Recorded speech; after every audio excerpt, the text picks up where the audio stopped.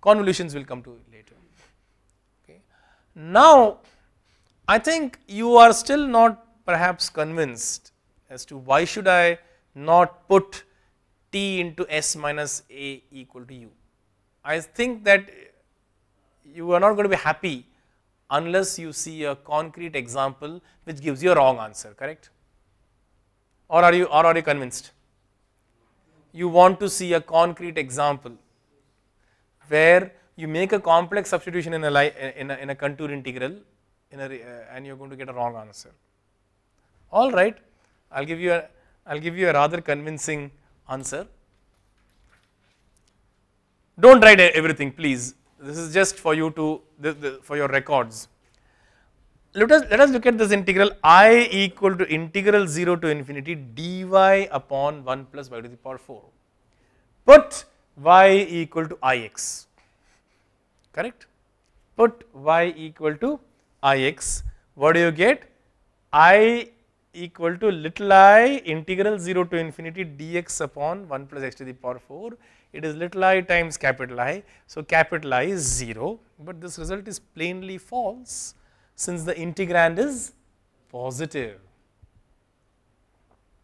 By the way, what is the value of the integral I? That I'd like you to compute.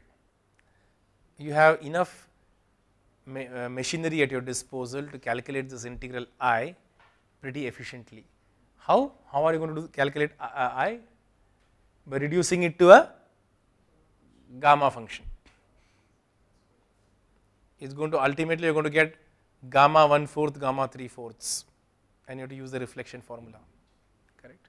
So, are you now convinced that making complex substitution in a line integral can lead to disastrous results? Not just wrong results, disastrous results. It's not like, okay, the answer came out to be correct, but the method is wrong, and we are just being very fussy about mathematical correctness. It's not a question of making fuss. It is serious. The reason for getting such a faulty answer is easily given. What is really happening is that we are looking at integrals along the real axis, integral 0 to infinity ft dt, and along the imaginary axis. After making a change of variables, the integral goes over the imaginary axis, but then when you parameterize the imaginary axis as t going to it, correct? So, you are getting I f of it dt, that is the integral along the imaginary axis with the appropriate parameterization. And we are asserting that the integral along the real axis is equal to the integral along the imaginary axis. Now, let us examine this in the light of Cauchy's theorem. Now, you take the function f of z equal to 1 over 1 plus z to the power 4, right? Along the real axis, you are getting the integral that you want. Along the imaginary axis, you are getting little I times capital I, and you are asserting that these two are equal. You are asserting that these two are equal, or rather I minus little I times capital I equal to 0.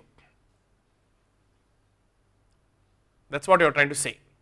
Of course, contribution along this circular arc will go to 0 as before. So, where is the problem? The problem is you would have gotten the correct answer if this were the case. If it were the case that integral of fz along L1 plus L2 plus gamma r were 0, suppose if star were to hold, then I can allow r to go to infinity, and the first integral will give you the integral that you want. The second integral will give you that minus little I times capital I, the third one goes to 0. So, you will actually get capital I equal to little I times capital I. But unfortunately, star is wrong. Unfortunately, the equation star is false. Why is it false? Because the contour encloses a simple pole, and the residue of the pole is minus I plus 1 upon 4 root 2. So, in place of star, the correct equation is this, which is written in red. That is the correct equation. And when you allow r to go to infinity, what do you get? We get capital I 0 minus little I times capital I equal to the right hand side. So, capital I into 1 minus little I equal to the right hand side. Now, divide by 1 minus little I and you get the answer capital I. Correct? Well, here it is. If we get the correct result, I into capital I into 1 minus little I is pi by 2 root 2 into 1 minus little I. The 1 minus little I cancels out and you get the correct answer pi by 2 root 2. Exercise, verify this result by reducing the integral to a beta function. Correct.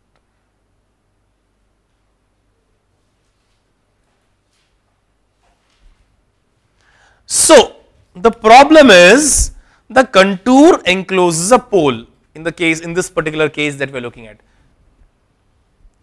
Question, what if the contour does not enclose any poles, as in the earlier example that we were looking at? In the example that we were looking at, f of z was what? Z to the power k e to the power z, entire function. Contour, there are no poles at all. In this case, that in the counter example that I given you, there is a pole. So, is it correct to say that if there are no poles, then you will get a correct answer? It is still false.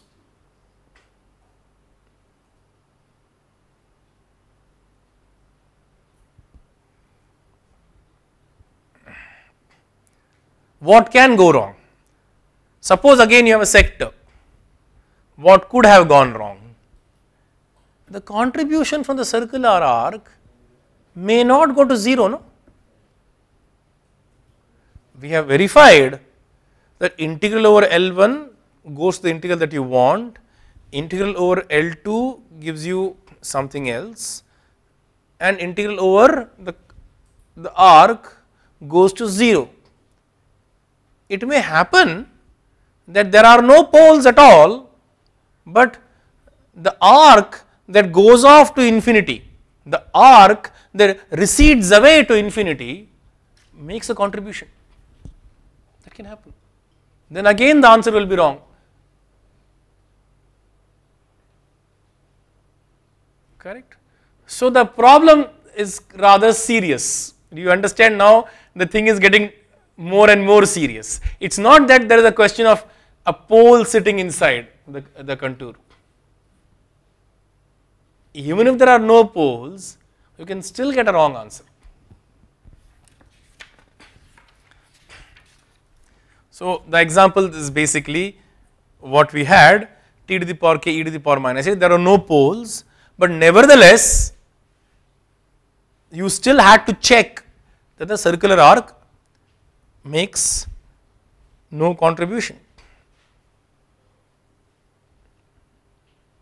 So, whenever you compute an integral using Cauchy integral formula, what happens?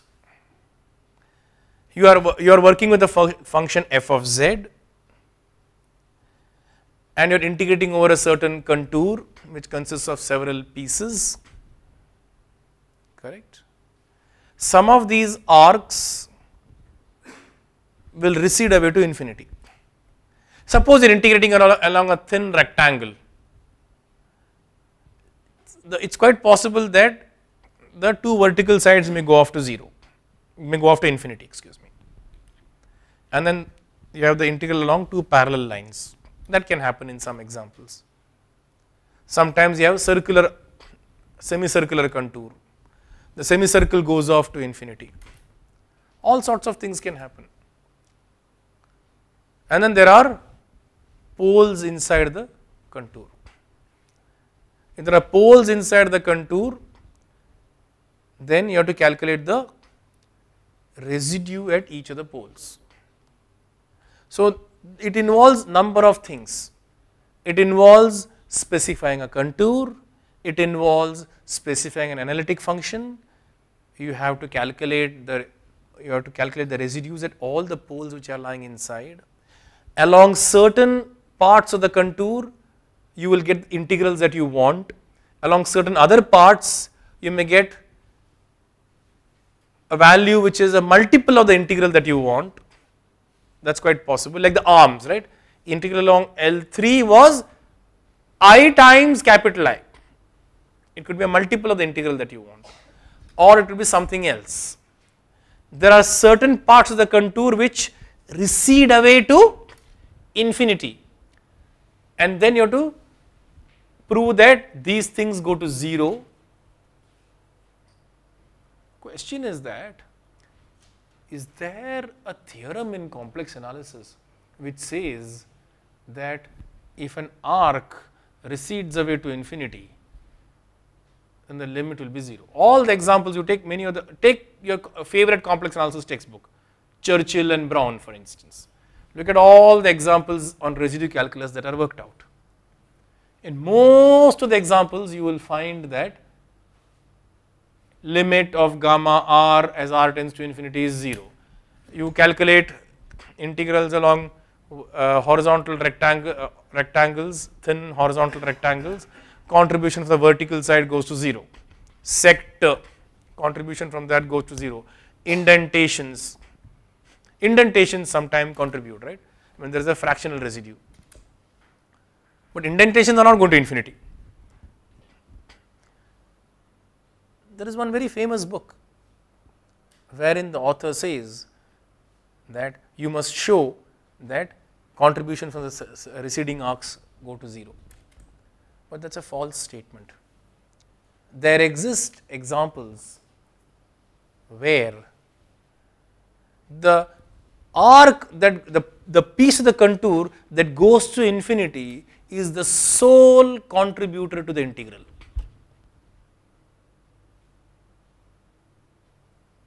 There exists such an example.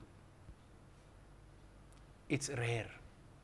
It is rare to encounter examples where some arc or some piece of the contour which is going off to infinity and the limit is not 0. But there are examples. It is difficult to stumble across them. Generally you will not find them. Books are silent about this point. Books do not talk about it. The one book where I found some information, it is the wrong information. Now, where is this example? Now, I can give you a nice exercise.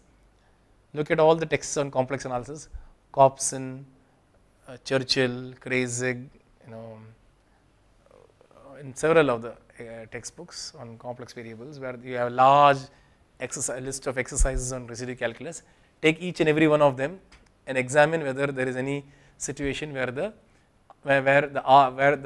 arcs receding to infinity make a contribution to the integral or not.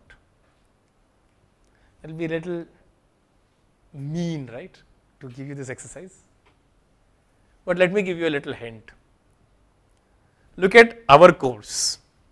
Look at all the improper integrals that you have encountered in our course. There is one example in the chapter on improper integrals. In the chapter on improper integrals and beta gamma functions, there is one integral which is very interesting, and if you try to evaluate the integral by contour integration, you will see that the sole contributor to the value is that piece of the contour which goes to infinity. So now I narrowed down your search to one chapter, namely the last chapter. One improper integral is there whose value can be easily calculated using complex analysis, and where the piece going off to infinity actually contributes. So now you can tell me by the end of the course what it is.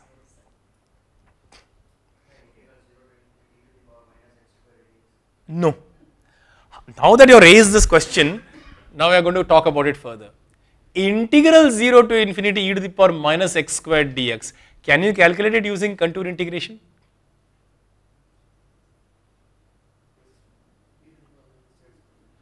e to the power minus z squared dz, you try it, it's not easy. In fact, up until 1935, it was believed it's not possible. Watson wrote a book, The Cauchy Integral Theorem and Its Consequences, thin book which appeared in the Cambridge Tracts in Mathematics, where in the preface he says that it is not clear whether all real integrals can be computed using complex analysis. He says that integral of e to the power minus x squared dx has not yet been evaluated by contour integration. Look, if G and Watson, the same Watson of Whittaker and Watson mentions this, it's unlikely that you are going to be able to find it easily, find a proof using complex analysis easily. Mordell obtained this integral via complex analysis when he was trying to compute Gaussian sums, and Remmert in his book refers to it as a diabolical evaluation of the Gaussian integral. It was calculated using complex analysis. A very simplified account of it was given by Mirsky in 1976 in an American Mathematical Monthly paper. What he does is he uses a thin parallelogram to calculate the integral. So that is not a correct example. Coming back to the question that I asked, not the correct example. It is there. So now I leave it to you to search our list of improper integrals that you have encountered in this course, and one of them can be calculated using contours wherein the sole contributor is the piece of the contour that goes off to infinity.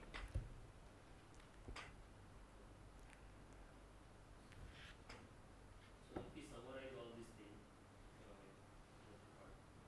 when it comes to that, suppose we are evaluating that Laplace transform kind of integral for a complex case where S is greater than the real part of A, we may choose some contour. If the function is an entire function, we may choose some contour for which by taking that integral to Cauchy integral formula and we can evaluate that. Yeah. That can lead to some difficulty in certain cases where on your chosen contour it may be not be, it seems to be an entire function, but as it receives to infinity, so it may have a problem. Yeah. Computation, see, it's clearly a question of computations. I mean, well, there are two issues here. The issue is that complex substitution in real integrals is not allowed, and the reason why this happens is that when it should be done, the correct way to do it is via the Cauchy integral formula, and the contributor, there may be contributions coming from the residues which you miss out when you try to simply blindly do a substitution, complex substitution. That is one point. The other thing that you might think is that if there are no residues present, then there will not be any additional contributions. That is also false, because there are examples where those parts of the contour which recede away to infinity, they end up contributing. So there are two reasons why the complex substitution, the naive method, can lead to a wrong result. That is a summary. Okay. Shall we proceed? Now let us come to something which is less exotic. And in which case they answer with some so that they are different ways. Oh, you want me to tell you the secret? No, means sometimes the integral is giving right result. So under what condition the substitution? It is difficult to predict. There is no clear, by staring at the integral, you cannot tell. Strange things happen, and I think it will be an interesting exercise for you to look at the list of improper integrals that we have looked at and first locate that example. I think that will tell you a great deal, right? All right, now let us come to the shift theorems. Suppose that Laplace transform of f is capital F, then Laplace transform of e to the power at f of t is f capital F of s minus a. This is pretty obvious. You simply look at the integral of the left hand side and you get it. There is nothing funny going on here. I am going to here assume that a is real, no question, a is real. So, this first formula is completely obvious and we are not going to spend any time in trying to derive it. So, for example, Laplace transform of cos bt is what? S upon s squared plus b squared. Therefore, Laplace transform of e to the power at cos bt is what? S minus a upon s minus a the whole squared plus b squared. There is an illustration of that shifting theorem, correct. Next formula is that let capital HT denote the heaviside unit step function. H of t equal to 1 if t is positive, 0 if t is less than or equal to 0. Its value at the origin is not of any consequence at the moment. Then Laplace transform of f of t minus a h of t minus a is e to the power minus as times the Laplace transform of f. This is the second shift theorem.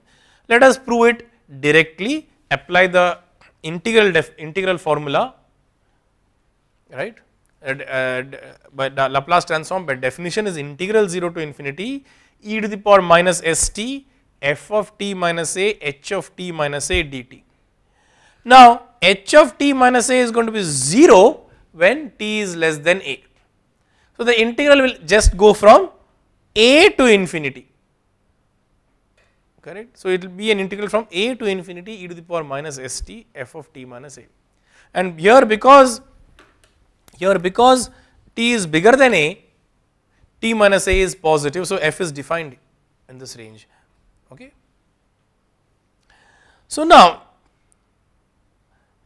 this will give you this result when you make a change of variables t minus a equal to u. A is real, by the way. So, there is no complex substitution going on here. This is straightforward business, and that is e to the power minus a is Laplacian of f. Absolutely straightforward, nothing fancy, two shift theorems. Please write them down, just the formulas, nothing else, so that we can move on to the next slide, right. So, as illustration, the first, I already given you an illustration of the first one, right. Laplace of cos bt is s upon s squared plus b squared. So, Laplace of e to the power at cos bt is s minus a upon s minus a the whole squared plus b squared. Further illustrations can be given. Laplace of 1 is 1 over s, Laplace of t is 1 over s squared. So, what is Laplace of e to the power at? Laplace of 1 is 1 over s. So, Laplace of 1 into e to the power at is 1 over s minus a. This is quite consistent with what we have done earlier. There are simple trivial illustrations really of, and the shift theorem, the first shift theorem is completely trivial. In fact, both are pretty easy. Now, as a second example, I should give you some illustration of the second shift theorem. Rather than look at examples and do it, let us prove a little result. If f of t is periodic of period p, then the Laplace transform of f of t is 1 minus e to the power minus ps times integral 0 to p f of t e to the power minus st dt. Yeah, how will you prove this theorem? F is periodic of period p.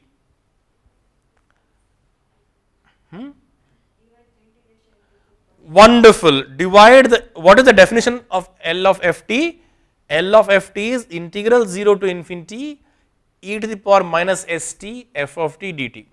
The range 0 to infinity should be broken up into 0 to p, p to 2p, 2p to 3p, etc. And from p to 2p, you put t minus p equal to u. In 2p to 3p, you put t minus 2p equal to u, etc. I will leave it to you to carry out the algebra. I will leave it to you to carry out the algebra and derive the formula. Let us derive it in a slightly different manner. That is a perfectly sound approach. Let us, however, do something slightly different and write down. First of all, notice that the Laplace transform of f is what? Is an integral from 0 to infinity, right. So, Laplace of f is the same as Laplace of ft into ht, because what is ht doing? Ht is 1 on the positive real axis, 0 on the negative real axis. So, by multiplying by ht, you are clipping the signal off, correct. So, Laplace of f is Laplace of f into h, trivial observation. Now, let us calculate Laplace of f minus Laplace of f of t minus p h of t minus p, which is Laplace of f t h t minus f of t minus p h of t minus p. But what is the graph of this going to look like? Here it is. On the top one is the graph of f t into h t, and the next one is the graph of f of t minus p h of t minus p. It is a periodic function of period p, remember. So, when I subtract, what is going to happen? This entire piece will disappear, and so the difference will be f of t between 0 and p, 0 outside, correct? Is that right? Clear? So, f of t h of t minus f of t minus p h of t minus p is f of t if 0 less than or equal to t less than or equal to p, 0 otherwise. So, the Laplace transform of f of t h of t minus f of t minus p h of t minus p is equal to integral 0 to p, that is only interval over which it is not 0, e to the power minus st f of t dt, correct. But the left hand side is Laplacian of f minus, by the second shift theorem, e to the power minus ps into Laplace of f, right hand side is the integral 0 to p e to the power minus st f t dt. Now, divide by 1 minus e to the power ps integral, you get the formula of the Laplace transform for a periodic function, Laplace transform of a periodic function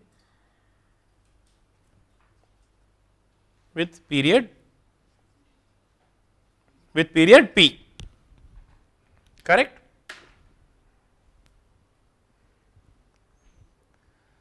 With period p. So, further exercises for you, have fun.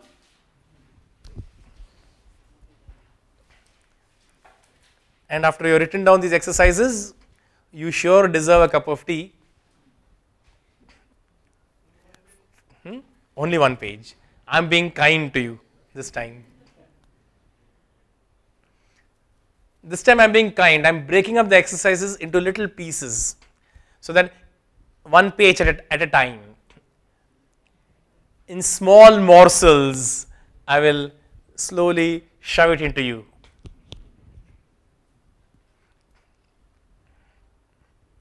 Like the way a mother gives babies, break the tablet into 4 pieces and one at a time. So, do not be under the impression that this is the end. This is the first session on Laplace transforms.